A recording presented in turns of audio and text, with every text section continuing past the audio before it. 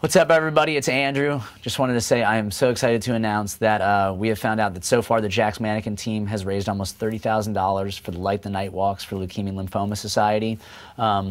Today, I do want to announce that we are going to be matching however much the team donates, up to $40,000. So with another $10,000, that's going to be $80,000 and put us $20,000 away from our goal of $100,000. So please keep walking.